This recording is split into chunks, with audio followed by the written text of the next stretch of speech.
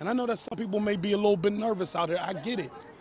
But we got to do all we can to protect our neighborhoods. And the way we do that is continue to work together. If you know something, say something. Strong plea from Mayor Gainey tonight, urging the community to come together, speak up, and help end this uptick of violent crime in Pittsburgh. And just 1 hour yesterday, 2 young men were shot and killed in 2 parts of the city. Megan Schiller is live with the mayor's push for peace now. Megan. Mayor Ed Gainey just walked the streets of Homewood calling for peace, saying that he wants the number of killings to get down to 0. But unfortunately today it is anything but. We just received new numbers from the Bureau of Police.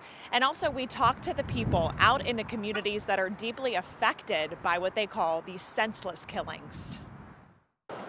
Just steps away from the senseless killing of a 15-year-old boy, Cassandra Paul's pain boils over. This child who was dead on these streets last night has stayed in my house with my 11-year-old grandson.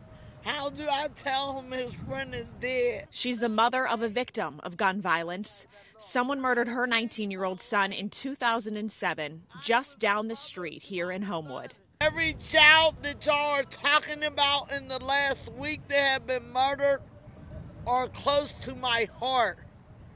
I have babysitted this child. The latest victim, 15-year-old Davon Vickers, becomes the 18th person gunned down in the city of Pittsburgh over the past 3 months. The numbers are up from the same period last year. And non-fatal shooting numbers are also tracking higher so far this year.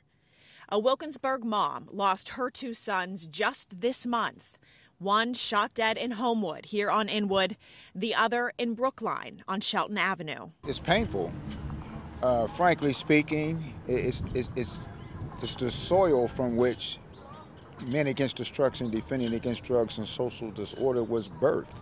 Children dying in the streets of their own community. George Spencer walks these streets for Mad Dads, and he says if you're afraid to speak up about these killings, call him. I mean, I'm 66, coming up on 67, and if my voice can be what makes a difference on holding people accountable for killing a 15-year-old, call me. Mayor Ed Gainey echoing that same message Thursday. If you know something, please say something. Somebody lost a 15-year-old. You know, I understand violence quite well. You know, my family, so I know what that family's going through.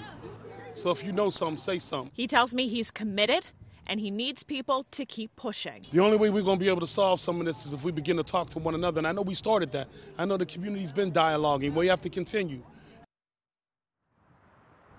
And Mayor Gainey said that the only way to really create peace in our community is to not just have the government and the neighborhoods pushing for it, but you also need the cooperation of the nonprofits and the corporations as well.